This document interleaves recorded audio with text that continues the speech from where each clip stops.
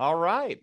Well, Andrew, it is great to have you on the show. As a big fan of yours from a distance, it has been really fun watching you as you've evolved personally, as your brand has evolved. Obviously, being in a space where I also have a brand that I'm thinking about, it's really fun watching people and watching the organic growth and just the things that kind of happen on their own without you. Just it's kind of like it gets on autopilot. And so you've got this really cool brand. I'd love to have our audience hear more about it.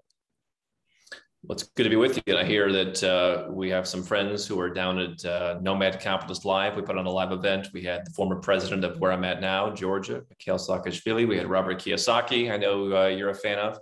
And it was a great time. And Robert was just tremendous, by the way. I mean, everybody was talking with Robert, and it was really a great time. But glad to be with you. That's awesome. And just to clarify, a lot of people don't know that there is a country named Georgia, right? There's, of course, the state in the U.S., and I think most people in the U.S., hopefully they know that state. But I think most people in the world, specifically the U.S., have no clue that there's a country called Georgia. And this country, by the way, is very friendly to entrepreneurs, has a very strong banking infrastructure. There's just a lot of pros to it. And so I'd love to know why you're there. Why did you pick Georgia for the time being? Well, what I've spent many years of my life now doing, going on about 14 years now, is studying, researching, and doing basically what we call planting flags. This is something that Doug Casey, who also spoke at our event, talked about and started talking about in the late 70s, the idea that you need to be diversified. If you have everything in one basket, whether it's yourself, your assets, your tax liabilities, I mean, you are subject to whatever the government decides to do. And what I've practiced in my life is having different homes around the world. So I'm here in one of my homes, getting some stuff done, we have a team, small part of our team here. We have, personal connections here. I have business to do here. And so, number of years ago, 8 years ago, came here, realized the potential. It was a place that was being advertised on television. It's a place, come and invest. You normally don't see governments saying, come and invest. What do? Well, the president originally, Mikhail Saakashvili, took this and said, we had 21 major taxes. We're going to slash it to 5 or 6. We're going to flatten them. We're going to make it so you have to vote in tax increases. Politicians can't do it. And it became very friendly. And by the way, income that you make outside of the country is generally not taxable as well. And oh, by the way, if you're a freelancer and you're working remotely and you want to work here, you can pay 1% tax up to low 6 figures on your salary. You can also come here on a tourist visa, 360 days a year. And so, for me, this is the kind of country that I'm looking for. Now, no country's perfect. That party's no longer in power. And so, things change. But I think that the core tenets of what makes Georgia very attractive are very positive. I don't know that I want to spend my full time here, but I really appreciate the opportunity to, and by the way, if you're starting a business, if you're starting an investment portfolio, if you're doing something new, you live here very, very affordably with great organic food, amazing wines. I mean, it's really a great place. That's awesome. I've got some friends that have spent some time there, and I'm part of another investment group where really there are people located all around the globe, and many of them at any given moment are in Georgia. I've just heard the greatest things. It's on my list. I definitely want to get there. I love that Doug Casey spoke at one of your events because he is a brilliant mind, and I love his books. I'm actually finishing the 3rd of his Higher Ground series, Assassin, and I love that he can take what's going on. He can write it like fiction, so it feels very much like a story, but he's taking narratives that are really happening and kind of fictionizing the feel of it for the flow. And I just love kind of reading between the lines with him because he has just such a great way to capture an audience, such a great way to tell a story. But a lot of the story you're getting is what is happening in our world today. Well, this is what I've heard from people. So many folks who we work with on a private basis say, I never would have been calling you 5 years ago, 10 years ago. Our motto here is go where you're treated best. Those are the 5 magic words. Those were spoken to me by my father in the mid or late 90s when we were talking about, what I should do. I was a young person interested in becoming an entrepreneur at a very, very young age. And he said, listen, the writing is on the wall in this country. He was a big fan of books like The Fourth Turning. He said, this may not be the best place for you to be, whether it's this city for sure, Cleveland, Ohio, in the United States. I mean, not probably the best place. They're having a little bit of a resurgence, Ohio, but not really a place where businesses are flocking to. So the city, the state, maybe not the country even, he said. I mean, there may be a better place. You should go where you're treated best. And what I've discovered is there's so many opportunities in places that, as you said, like Georgia, no one's even heard of. Now, Georgia is a piece of the puzzle. I don't believe in moving everything from the US to Georgia. You want to pick from the buffet. What does every country have to offer that's different? Treat it like you would treat any business in your life, where you're going to, take one of each and you're going to take the best, right? And so a lot of people now are realizing what I've been talking about in my family for almost a quarter of a century, which is your government doesn't care about you. You look at what's happening in Afghanistan, the US, the UK, others, they're leaving people behind. That's not a lot of people, but if you're a US citizen and you didn't get on the plane, do you feel that citizenship helped you? It's a much different view than people told me when I gave up my US citizenship. And what are the helicopters going to come in and save you from Vietnam? Well, they're not. This whole 18 months of the pandemic, I mean, governments have taken a lot of your freedoms. They've taken a lot of liberties. A lot of people have different opinions, but people have really, I think, woken up to what's happening. And now they want to raise your taxes. Now in places like Berlin, they want to take your apartments. You're in the investment, type of investment.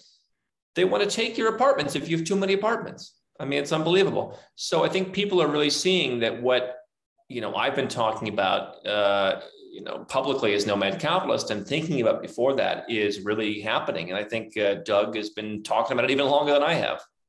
Yeah. And it's great to get good perspective where you listen to different people's voices, no matter where you stand on things. It's just good to hear other voices, other perspectives to make sure that you are truly investigating the truth.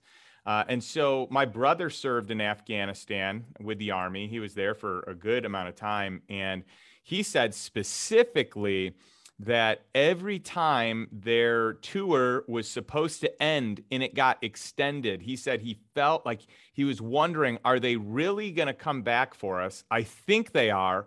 Emotionally, I feel like they're not. And this is years ago. This is not right now. And so he was having those feelings of being left behind while serving his country, especially in one of his tours where it was extended, his time there was extended like 3 or 4 times. And he's like, are they extending it because they don't have the ability to get us out? Are they extending it because there's a mistake? Are they extending it because of a loss of funding? Like what's going on here? And that would be a scary place to be. But I really like what you had to say, which is go where you're treated best. And where you're treated best may not be your home country.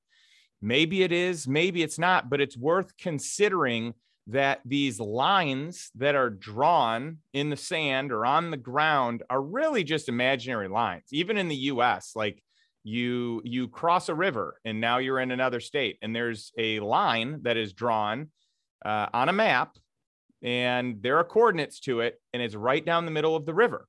So what makes that so much different than the other side? Well, there are laws, there's some governing bodies, but it's just kind of imaginary in so many ways. And I'd love to hear your thoughts on this. Well, I grew up around this. I mean, I remember, when I was about 13 years old, we moved within the same city, but the suburb or the near suburb that we were living in became more difficult to deal with. There were some issues. We wanted to get away from it. So we moved a little bit further out. We literally moved, in the US, they have counties, right? So there's cities and then there's the larger county unit within a state. We literally moved. The backyard was the whole different county. The county that we were leaving with the crazy high property taxes and lots of regulations and demands.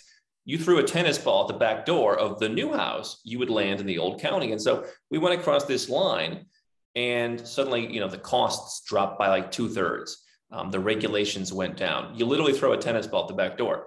When I was older, I lived in Arizona, and my first business, I was in the broadcasting business, had a very niche business that, did pretty well. And I would drive in my early years of that business from Arizona, where I lived, over to Southern California. And you'd cross that imaginary line in the sand and you'd think, who the hell is living in this part of California, like Blythe, California? You get none of the benefits. There's no women in bikinis. There's no, what are you getting for your 14% tax or whatever it is in Blythe?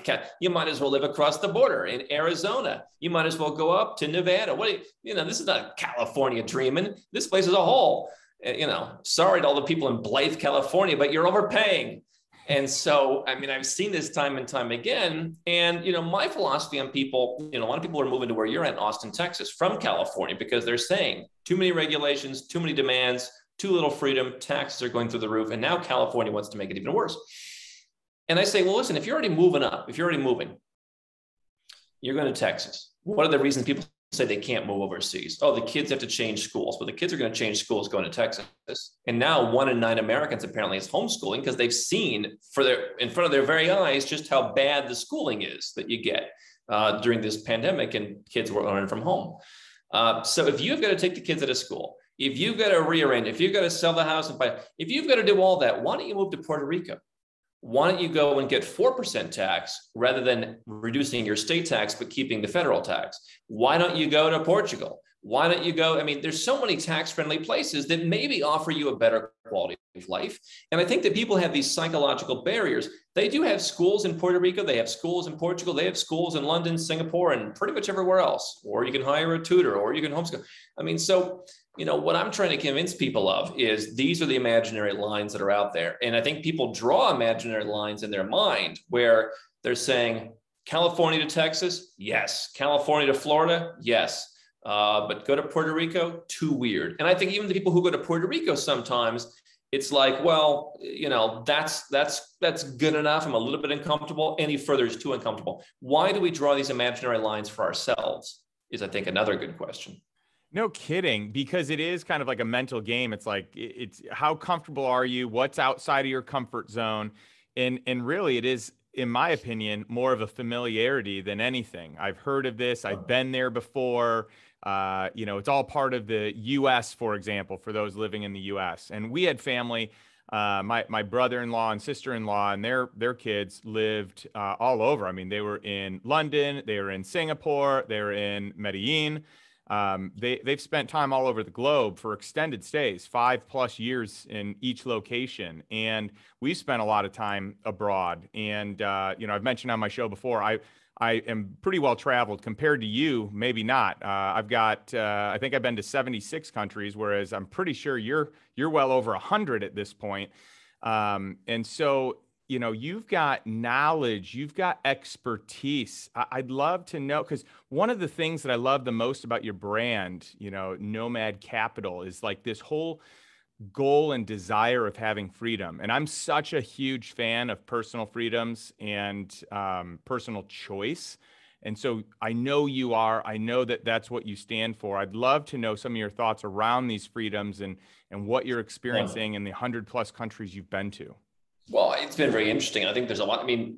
We get known for, legally reduce your taxes. That's a big topic. So I think it drives a lot of people that we talk to who are the 7- and 8-figure entrepreneurs and investors. For me, initially getting into the US was I met people who were more interesting, seemed more friendly, seemed easier to get along with than in Europe, for example, and then in Asia after that, than I ever did in the US, where, 40-year-old women came up to me in the street and insulted my scarf. And I must be a slur for this or that. It's a weird place for me, the US. And so that drove me. And then I realized maybe better social opportunities, better dating opportunities. Your country's probably not number one in anything, but what I also learned is freedom.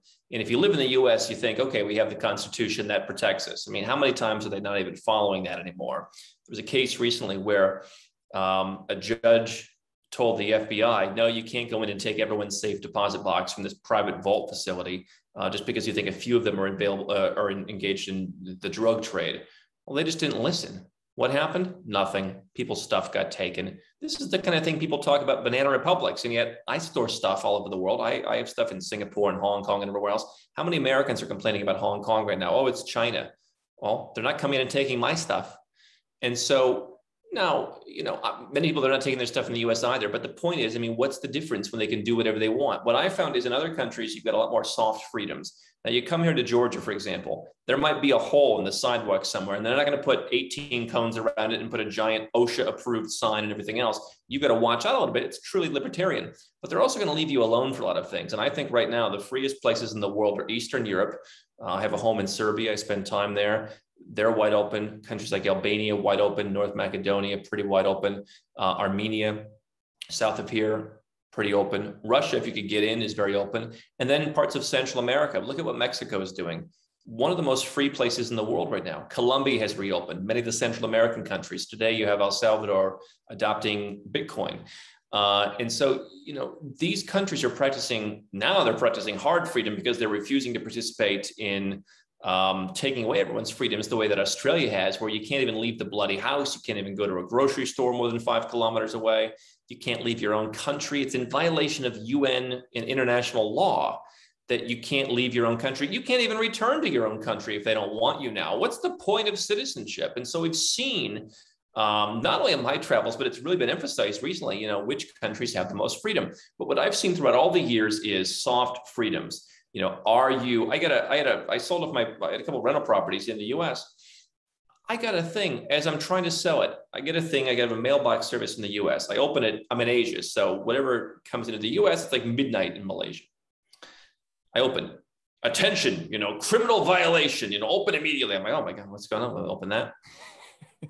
You didn't cut your grass. It's 7 inches. It should be 6 inches. And, and I call this lawyer who's helping me sell the properties. And he's like, they just send these stupid things out. Like, they want $100 from you. I'll just go in and pay the $100 and that'll be all.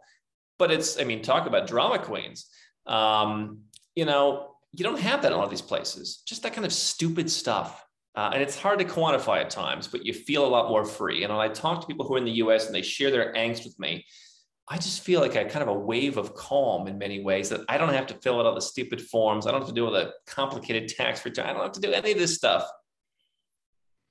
So for you, actually, there are a couple things I want to get into. The first one that you mentioned was kind of this seizure of assets, and we'll call this civil asset forfeiture.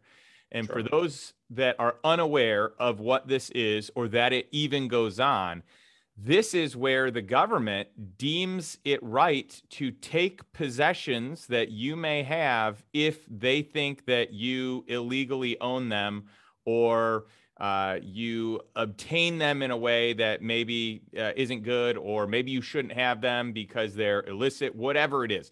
But it's basically the right of the government to take your personal belongings without cause, without due process. And then once they have them, even when you are found innocent of such crime or whatever is being blamed on you, there's this process to get them back with excessive legal fees and months to years to even get your own stuff back. Like, I know people that have had a car seized because the government or the authorities thought this car was being it was stolen when in fact it wasn't, or maybe that it was used to transport drugs when maybe it wasn't. The list goes on, but this confiscation of cash happens all the time. This is one of the major income producers for a lot of these government agencies. And I'd love to hear you weigh in a little bit on that, Andrew. Well, it's very unfair. And by the way, you've seen that they come and they take the life savings of someone who owns a burrito shop because they deposit too much cash. Now look at the law they want to pass. They can never do their own dirty work, by the way. So they have taxes that are going nowhere but up. And some small business owners don't report all their income. Now, I always reported my income, and I suggest people follow the law. And if they don't like the laws, then they should go where they're treated best.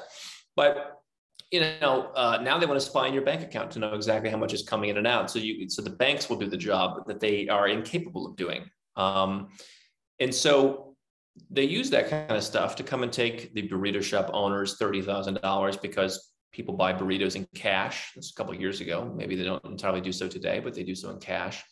I've seen stories and I've known people who have had problems. And, to me, I mean, what's the thing you break? How many federal laws do you break every day if you live in the US? I mean, one person said potentially hundreds of laws the average person breaks every day. Yeah.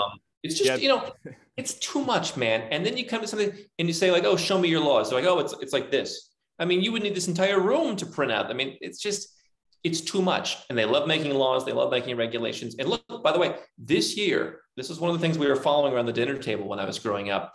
The Index for Economic Freedom, the United States is now not only barely in, mostly free, it's dropped to an all-time low of number 20. When I was born, when you were born, the US was the #1 country in the world to be born in. Now it's barely in the top 20. The economy is barely in the top 20. It's beaten by countries, including Georgia, like Chile, ex-communist countries, countries that were a mess 40 years ago. Oh, Denmark. I mean, really? Denmark? They're like, aren't they like communist in Denmark? They're beating you. So it's just really been falling apart, but it's the frog in the boiling pot where you really don't notice it. And if it doesn't happen to you, I guess you figure, well, hey, what's the problem? I can tell you there's a difference in your body, at least for me, that you feel having more freedom in other places and not having this whole infrastructure that's designed to take your money, take your stuff, make your life difficult.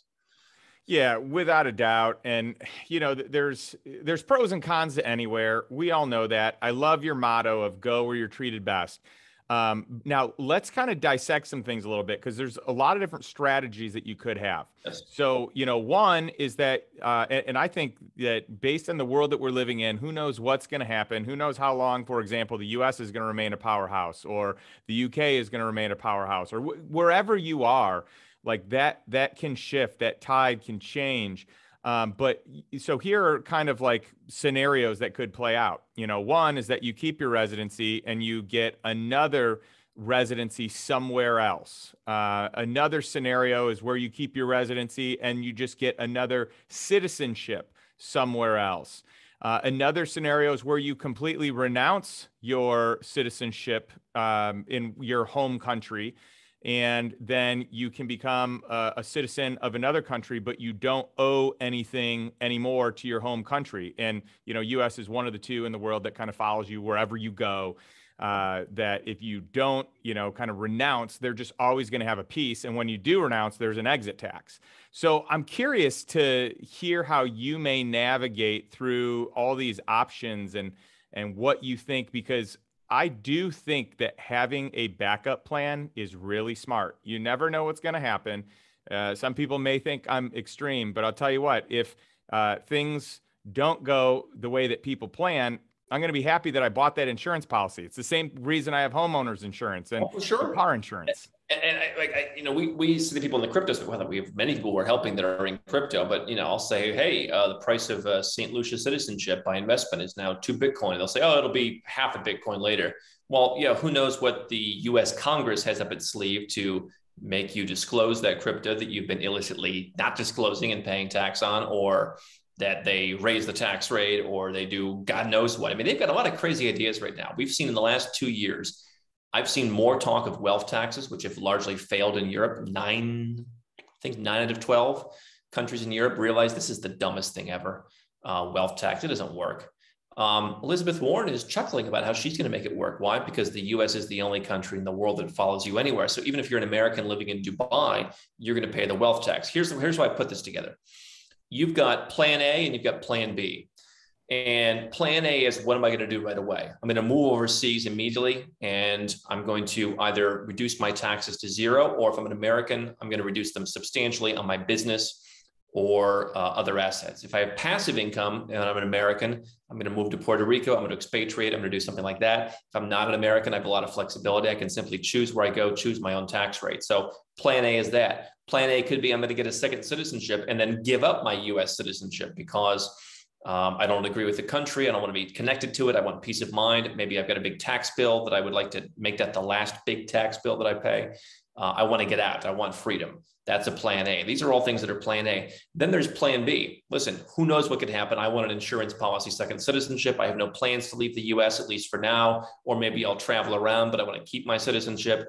Get me a second passport so I have options. Just talked to a guy today. He's going to have a big tax bill because he called me about 3 months too late. And he wanted to leave the US regardless. But the difference was he's been accumulating crypto to fund that. he was like me. His initial thing was not about taxes. He just doesn't want to be associated with the US. But yet he called too late because now his wealth is growing too quickly. He's going to have to pay a bill on the way out, in all likelihood. And so, plan B could have that second passport. So the minute you want to use it, you want to go to live in that country, there's a problem, you need another passport because yours has been canceled because you didn't do God knows what. That's plan B. Plan B could also be having a residence permit in a country that you wouldn't have a citizenship. So Singapore is not going to give you a citizenship. Dubai is not going to give you citizenship, the UAE, but you can be a resident there, and that could have tax benefits for people, especially non-Americans. But that could be something you set up. I think owning real estate in a foreign country makes it a lot easier emotionally based on those lines in the sand to say, oh yeah, we know Mexico. We got a house down there on the lake, right? Yeah, we'll just go down to the house, no problem. And I think that will help people avoid the I'll leave when it's too late. How many times throughout history do people say I'll leave when it's too late? They left after it was too late. So my philosophy on this is, if you're a successful person, entrepreneur or investor, it is open season for you in many Western countries. They don't want you. Look at the way they talk about you in the media. Look at how the politicians talk about you. Look at how, just again, go to Berlin, go to Germany. The people are saying, I'm paying rent to you, therefore I should own your house and you should be kicked out and bankrupted. This is the way the Western world is going. They don't care about you. And so I at least want to have some properties in different places. I want to have some bank accounts in different places. I want to have a place where I can go, a home, a residence permit, which allows me to live there, and probably a citizenship, which allows me to travel. Those could be 3 different places, by the way, right? Or 2 different places. So it's plan A versus plan B. Now, Americans have a more difficult time because you're always subject to the tax code. You can move to Puerto Rico, you can move your business offshore, you can reduce your taxes to 4 or 7 or 10%, depending on your situation, your income, et cetera. There are certain types of income that are harder to move for Americans. If you're not an American, you simply leave your country, shut down what you have. There's some criteria to fill, and you choose where you want to go. And it's that simple. Now, I happen to think that you're going to see more countries join the US in the next 10 years and start implementing extraterritorial taxation. It's already being talked about in places like Canada, where they're saying, well, if you're one of us, surely you should pay, even though you don't live here, shouldn't you? So even though a Canadian may not need something in terms of a passport right now, I would at least look, if it's not the more expensive citizenship by investment options in the Caribbean, I would look at, go to Mexico, get a residence permit, wait it out. Go other countries, wait it out, get a golden visa in Europe, invest some money, get on the path to a passport in the future. Because I think times are going to get tougher for the West.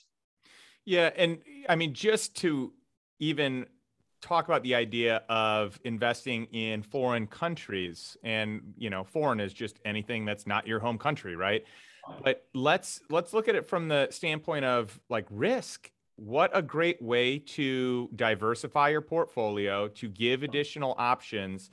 And when I think about, figuring out what a plan B would look like for, my family or for people that I'm, in community with, it doesn't have to be as extreme as what you hear Andrew say. Now, for some people, it is this extreme.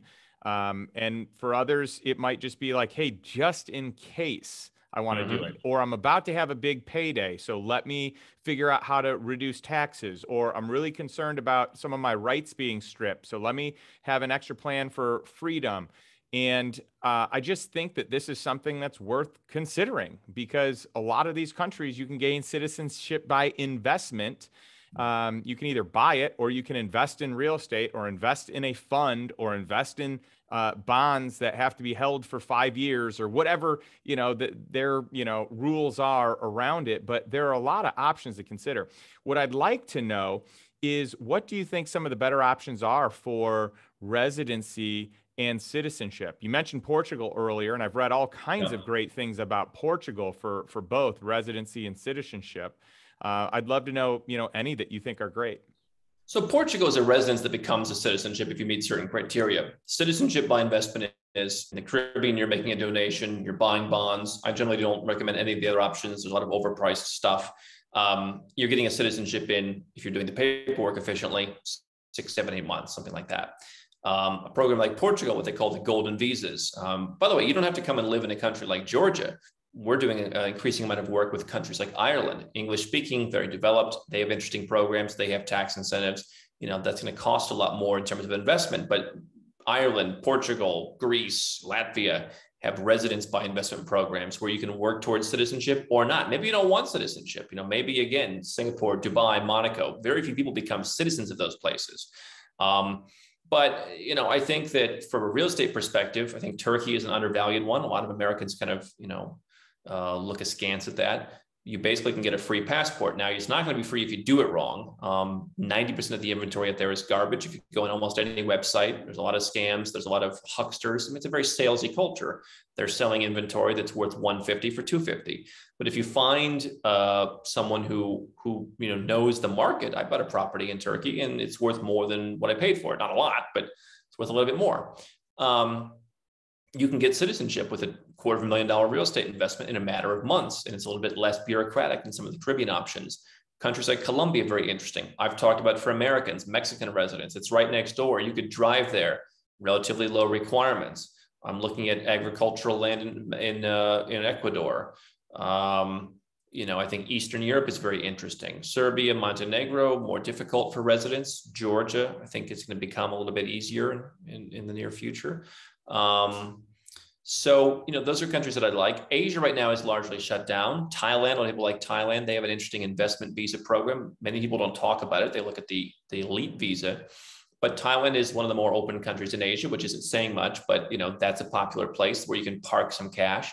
So, best really is based on,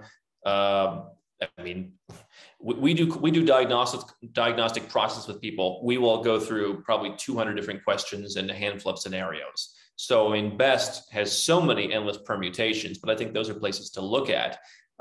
It depends on what you want. Are you a $100,000 freelancer who wants to pay 1% in Georgia, buy a house with 1 year of the money you save? That's an option. Other people want to go to the Cayman Islands and have a guy buying a $10 million house. It's not the fanciest house in the Cayman Islands for $10 million. He's living there tax-free. So there's so many different options, but those are some that I'm working on right now. And if you think about it, Andrew, talk about someone going from 43% taxes to 1%, right? Or, you could talk about Puerto Rico to 4% corporate, but probably 0% on most of what I would imagine a lot of people moving there, would be taxed on. But in Georgia, 1%. You're talking about eliminating the vast majority of taxes, which is incredible.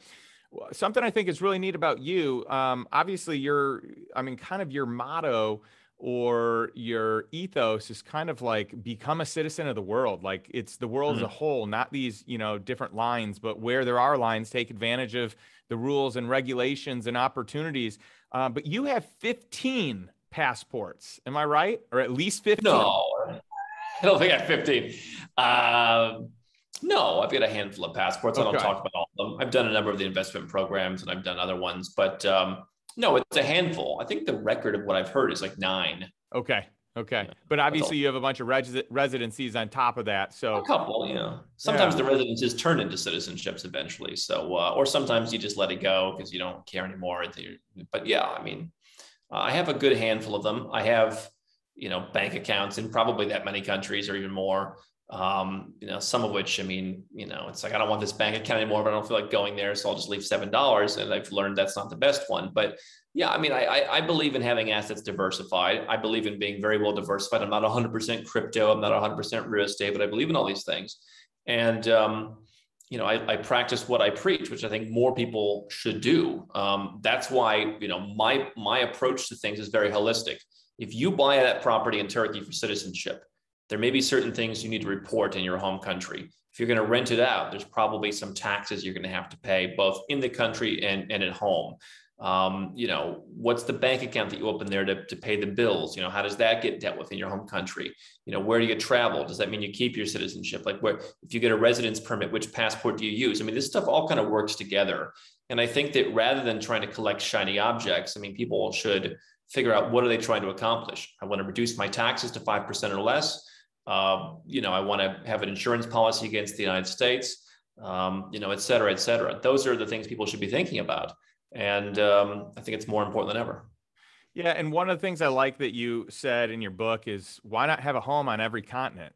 Why not just, diversify that way, have places that you can go, which is great. Now you've mentioned maybe not Australia anymore. That place is kind of turning into a mess, but every other continent. There you go. Yeah. That it is a shame to see kind of what's happening over there. And for people that are not aware, dig into what's going on. It really is Oh, sad. it was years ago. I mean, I thought the U.S. was bad, and I remember flying through there. I was in Vanuatu. I was going to Vanuatu, and you come from the U.S. and I used to be a little more snarky than I am now, and we give the TSA guys. They'd be like, yeah, I'd always make them come and do the pat down. It's like I'm not going through your machine, and just kind of the libertarian in me was perhaps a little stronger then. And then I go to Australia and I'm like, hey, do you mind? I'm like, all right, this is not my country. I'll be nice about it. I'm like, do you mind if I just do the alternate thing? They're like, oh, what's the alternate? Like, you can, yeah, sure. You can fly 2 days from now or something. Like there's no alternate. The alternate is you go home, something happens. And then 2 days from now you fly to Vanuatu. I'm like, all right, fine, I'll do it. And I just realized this is worse than the US. It really is worse. And there's something in the water down there. People really love it down there in Australia. I mean, I'm trying to help them as much as possible, but I don't know. They really they have their brekkie place with the avo toast, and they have the beach view. I don't know, man. I mean, it's probably the worst place on earth right now. Yeah, I would agree with that. Totally. Now the taxes are through the roof. I mean, whatever. Right. And it's based on the signs that I'm seeing. It's just probably going to get a lot worse. A lot of people like it. I mean, that's really the thing. When you look at the Colombias, the Serbias, the Mexicos, and I'm sure someone will find one example or two examples, but these people, and by the way, the book, The Fourth Turning, talks about Eastern Europe in this way, Latin America. I mean, just people are fiery. They don't want to put up with this stuff. You look at, even people in my audience, it's the nomad capitalist. It is libertarianism. It is go where you're treated best. People in my audience, oh, come on, Andrew, you just know this is a special circumstance in Australia. They had to do it. They have to deprive people of their rights. They have to keep their own citizens out. You're just being, difficult. What? You can't get into your own bloody country and I'm being difficult? And that's what my audience thinks about it in some circles. Imagine what the average Australian is saying. And that's what it's all about. This is the Western world now. Now, maybe Eastern Europe or something, but maybe it was always this way, every man for himself. But there's this sense of community, and that's what you're paying this bill for, the 43% you mentioned, that there's a community and we stick out for each other. Don't you want to pay taxes for your fellow man? Well, wait a second. You can't get back into your country. When you're stranded somewhere, they say, screw you, or they say, oh, we'll send a private jet. Do you have 100 grand?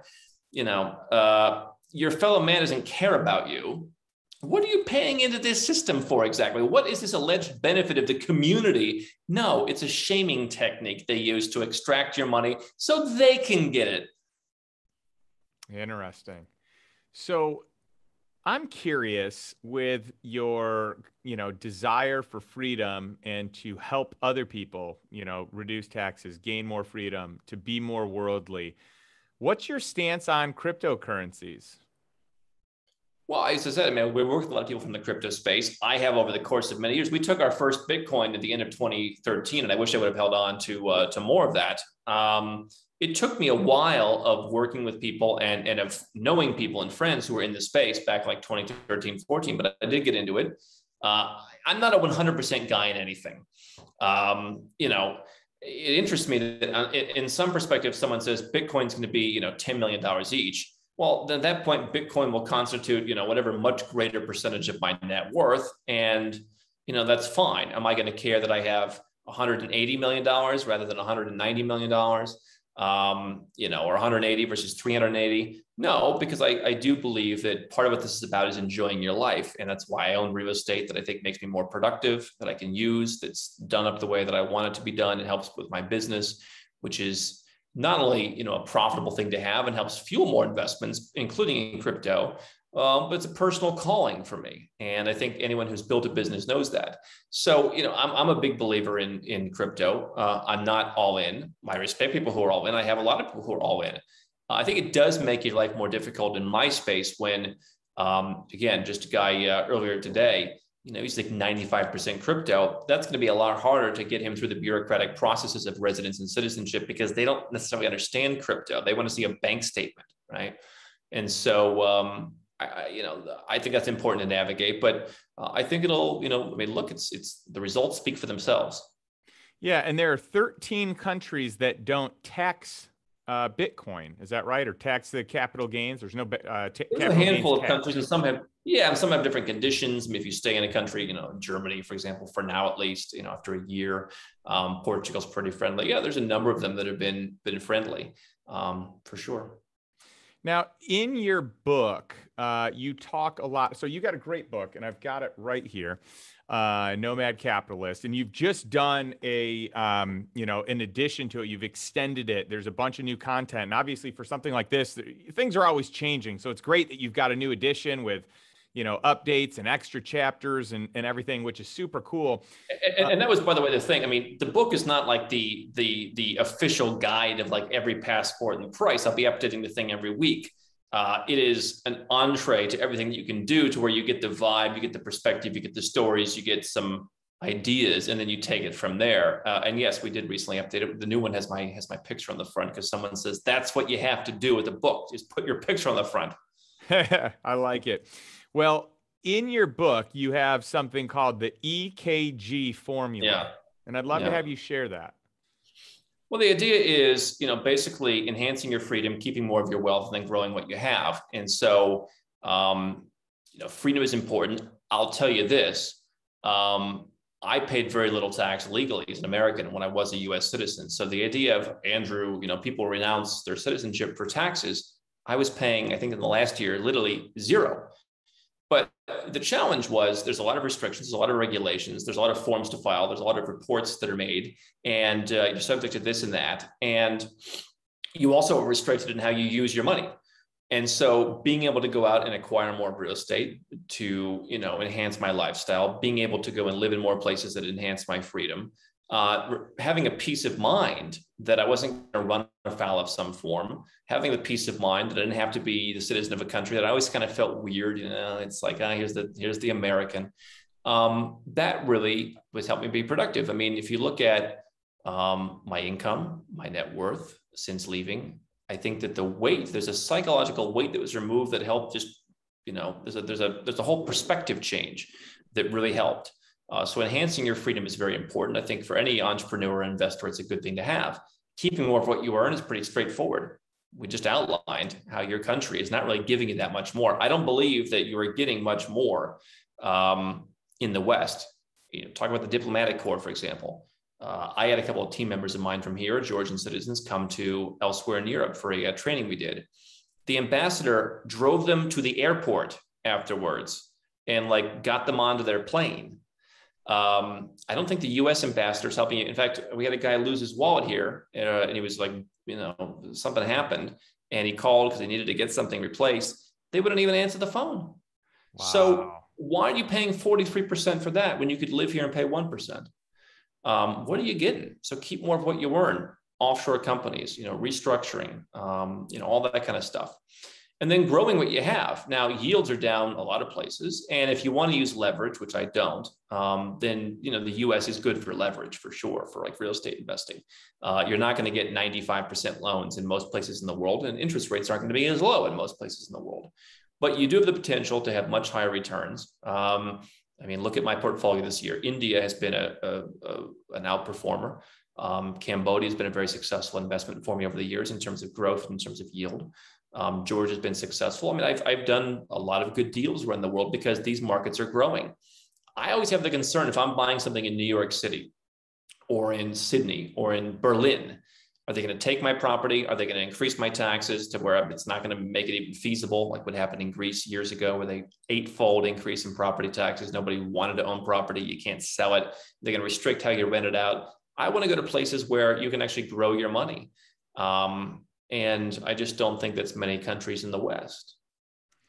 Yeah, there's so much truth to what you said. And earlier you had talked about this, and I've done a lot of research on this as well, just this whole optionality of having assets all over the globe, having, assets in foreign storage, having assets that, are in multiple banks around the world, different jurisdictions, because anytime something happens, like a bank can implode overnight, because even today, the solvency ratios are just anemic. and they're not as strong as you think. Like a lot of people look at insurance companies and they think their banks are stronger than insurance companies, but an insurance company has to have, 100% of the money on hand at any given time if everyone that they insured died at the same time, whereas a bank uses fractional reserve lending, and there just are some kind of egregious investments that they do with a portion of those funds. And so having money in some of these foreign banks, in fact, there are banks in Georgia that are some of the highest rated banks in the world in terms of what they give you for, your interest and the solvency ratio. And I just think that that's brilliant. There's just having exposure to gold and silver, physical gold and silver, and even, different locations around the globe. I'm curious your thoughts because, a Cyprus banking event can happen anywhere, and it's going to happen again in the future. I just watched a line in Afghanistan for the bank that was the longest line I've ever seen anywhere for anything like ever in my entire life. And so I can just only imagine what could be happening there. I think that the issue again is, I had a friend from Australia many years ago said, we're taught you buy even in your own city in Australia. Other cities, what do you know? Now, obviously there's a learning curve, and like anything else, you learn. You work with people like myself and the network that I built over the years, which has taken a lot of time and a lot of travel. It's valuable. You can go and learn it yourself. You can go and make friends, whatever. But I think that you never know what will happen in one place. And some of the silly lines, oh, what if Russia invades? Sure. I guess that's something that has happened in the past. I think if you want to get into a deep geopolitical conversation, I don't see it happening again. People talk about what if a country takes your property? Well, I know some countries where they're already taking your property. And I think that a lot of these countries have learned the lesson of stuff that didn't work. Communism and all that kind of stuff, whether it's Nicaragua, Serbia, anywhere else. Malaysia came out recently. When all the Western countries are talking about wealth taxes, they said, we're not going to have a wealth tax. Uruguay came out. We're not going to raise taxes. Again, countries like Georgia can't raise taxes. Smaller countries have to be more competitive. And so I think that, my philosophy is, again, get past the imaginary lines in your mind. And yes, if you want to go to Armenia next door and earn 5% interest on your US dollars, you can do that. Now, certainly if your entirety of your portfolio is in crypto, then 5% may not look very good. But if you want some, in fiat, you can do that. If you want to put your money in the Armenian dram, which if you look at a 5-year chart is really pretty much even with the dollar, you can get 10% on that. And yes, you may have a bit more privacy in some cases. Banking secrecy is really a thing of the past. It's not the Wolf of Wall Street hiding your money in Swiss bank accounts, but a little bit more privacy. You could get higher solvency ratios. And I remember living in the US at the end of the last decade, at the end of the 2000s. How many banks went under? Hundreds, maybe even 1,000 in a couple of years. How many banks went under in Singapore? 0. But guess what? There's probably a lot of people in Singapore who are saying, I don't want to invest in the US. That seems pretty scary to me. Oh, and by the way, if you're a foreigner and you invest in the United States, there's an estate tax when you die. That's their thanks for investing in their country. Yeah, it is. The long arm of the law in the US is quite extreme. And but just think about that for a second. George is saying, you come here, you live here, you pay 1% tax. Okay. Now, again, for Americans, it's a little more complicated than that. The US is saying, you may have never been to our country. And I had a guy, he had almost $10 million in property. His father did. His father's 78 years old. That father passes away. The way they'd structure their property, they're going to have a huge estate tax bill. They've never even been to the United States. So what kind of a competitive environment is that for attracting investment? It's what I call a legacy brand. When they think that a country you've never been to and its services you've never received should tax you $3 million on something like $8 million in investments for the privilege of dying, that means you're not competitive. You are living off of the fumes. You are the Louis Vuitton of countries. Now, I like Louis Vuitton, but does anybody think Louis Vuitton is the #1 best value in men's footwear? No. And so if you want to have the prestige of telling your friends how you have your money parked in the US, then I guess go ahead and park it and pay the $3 million when you keel over. but it's not really a good deal. And it doesn't really speak to how the country thinks of its investors. Well, taxes are only going to go up because our debt is only going up. Our money printing is only going up. There's just no way out of it. And the irony is these increases in taxes, though they're large to the citizens, are very small. Like they can never capture even close to the debt. Like they're not even capturing the interest of the debt, let alone the principal, let alone, I mean, it's just... they're not capturing anything because every dollar they come in, they've got a new plan for it. Right. Yeah. So it's like I met a woman once. She's like, I like to invest in purses. I said, that's not an investment, darling.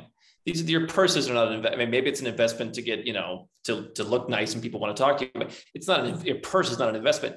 In, throwing money at a bureaucratic school system, that's not an investment. Now, sure, giving people a proper education. You want to measure which country has the best education system? I'll give you a hint. The US isn't even in the top couple dozen. I mean, people are running rings around them in other countries.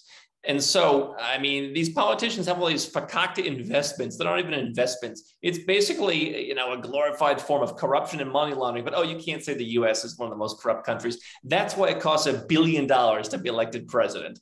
Yeah, there's so much truth behind your words. And the one thing I want our audience to keep in mind is you may not be thinking about leaving the US, but Andrew has solutions for people that even want to stay in the U.S. For those of you who are listening and watching who are part of the U.S., for those of you that are in another country, whatever your home country is, you might not be thinking about leaving that country, but doesn't it make sense to consider all options to mitigate taxes, all options to protect your family, all options to have additional plans, additional insurance? And so the whole idea here, though Andrew has left and he has, he's not part of the US, he's got residency and citizenship in multiple other countries. You don't have to do that to take advantage of all the great things that are happening in the countries around you. So I think that's the message. Andrew, where can our audience find out more about you?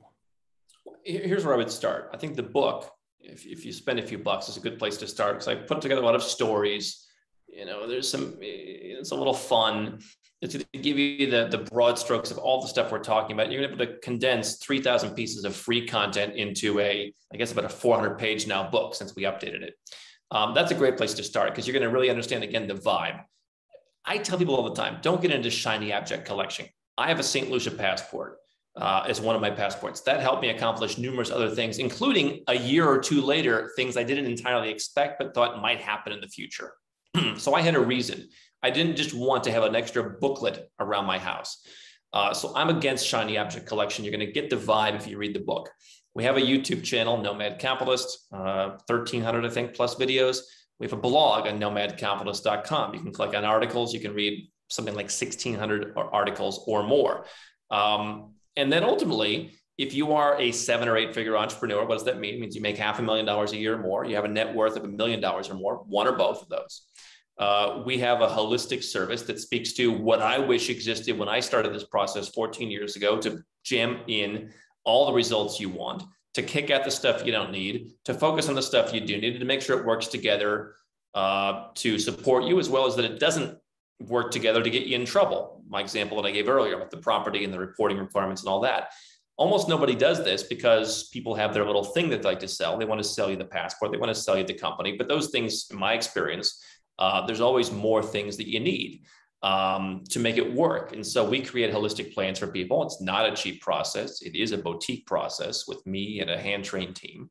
And that's what we do for people. And I think that if you come having gone through the free or the free content or the book, you'll be well prepared and you'll understand why it is that I think that way. Because I've seen far too many people make the mistakes, myself included, of just going out and getting the one thing. So that's the service that we offer. But I think you want to educate yourself before you do that. Yeah, I think that's great. And just for perspective, for a family of 4, what's the going rate now for a passport for each member in St. Lucia. I think it's like 160,000 or something like that. They've got a couple different programs. Yeah, I almost never do St. Lucia for a family of four. You'd probably looking at the tax-free islands like an Antigua or a St. Kitts that are from 130 to 150. What people don't realize is they do have a good amount of fees. Depending on how old the kids are, they may be subject to due diligence. Everyone needs lots of documents, notarized, apostilled. I mean, there's a lot of things. Even when I did St. Lucia, we need your elementary school transcripts. My elementary school's closed. How do you handle that? You do an affidavit. So, I mean, I think you're looking at, 200 grand or something for it to be done properly, all in. No one's going to give you the all in number. They're going to tell you their fee, and then there's 12 other fees, but probably something like 200 grand all in. That said, that's going to be one of the fastest ways to do it. You could look at Turkey. You could go up the realm and you could look at places like Malta. Bulgaria has a program that's not talked about a lot.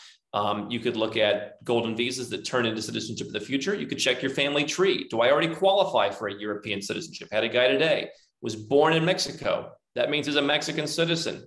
His parents didn't know that, but he was born in Mexico, kind of like the US, you're a citizen by birth. You can do the same, by the way, if you're giving birth to kids. You can go to one of these other countries that offers it and get the kids a second passport. Check your family tree. There's ways you can get citizenship more slowly. Put money in the bank, invest in bonds, get a passport in 3 years. I mean, there's so many different ways to do it. If you're running a business and you're hiring 10, 20, 50 people, there are ways you can get on a track to citizenship, not only in Turkey, Bulgaria, Portugal, other countries as well. Even 1 or 2 people sometimes qualifies for residence that turns into citizenship. So, I mean, there's like 5 main ways. Plus, if you're married to someone who has a different citizenship, that could be a way to do it. I mean, you want to check all these avenues. I had a guy once and he said, how much is citizenship for my family of 3? I want to expatriate from the US. I said, well, hold on a second. You qualify for a citizenship in Asia for free. Why don't we get that and save you hundreds of thousands of dollars? So that's the kind of thing I would encourage people to think about. But to answer your question, a family of 4, probably going to look at one of the higher level citizenship programs, which prioritizes families of 4 over the cheaper ones, which prioritize singles. Yeah, that's great. Great feedback. And, it sounds very expensive. It is very expensive until it comes in handy, and it's the greatest investment that you made. So I share all this, and we bring, this information to you. I have, Andrew on my show because I think it's good to just consider all the alternatives, consider what it looks like to live somewhere else, consider what it looks like not even to live somewhere else, just to utilize tax advantages of some other country. And as I close all my shows, I just want to challenge you to take one step. What is the one step you can take today that gets you closer to financial freedom and living the life that you truly desire, a life by design, not by default? Thanks, and we will catch you next week.